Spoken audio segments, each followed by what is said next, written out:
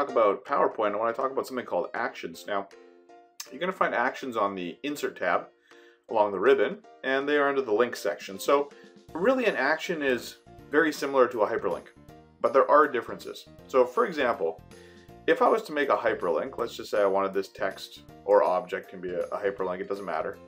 And I want to insert a hyperlink, I could highlight it, click the hyperlink button, and then you can hyperlink it to existing files or web pages. So we can do that.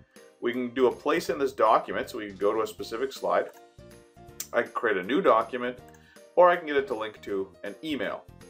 Now, the main difference with an action is that I can have two commands related to it. I can either click it or when I mouse over it. So let's have a look at what an action looks like.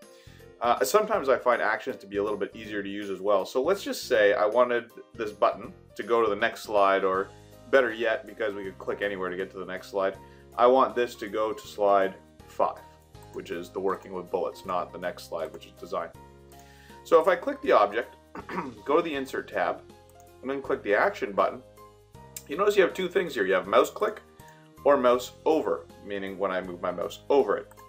So that's the first main difference. Second main difference is that you could get it to run a macro. If you had recorded a macro in this PowerPoint presentation, or you've written your own macro in VBA, you could get it to run a custom macro. You can also get it to play a sound with one of those actions, as well as highlight the click.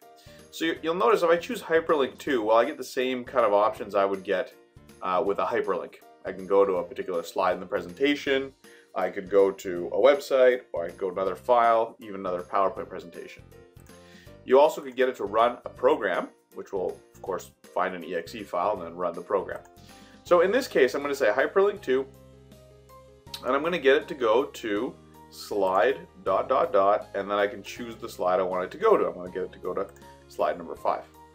So when I hit OK and OK again, the appearance of it doesn't really change much. That's the other thing with actions is even on text, they're not going to make it blue and underlined or the hyperlink style, which can be beneficial. So I now have an action. To test it out, I would need to play the show. So when I play the show, it pops up.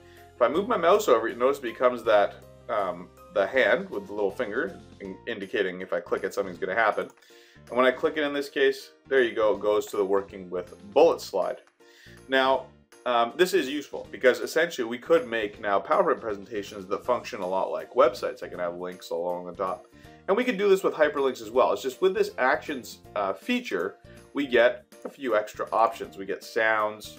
I do find it's a little bit simpler interface to work with. So give it a shot, and you also have that mouse over option. Don't forget that one. I can actually just get it to go as soon as I move my mouse over that object, and it will go follow that hyperlink. So that's a little bit about actions. Give them a try in your next PowerPoint presentation.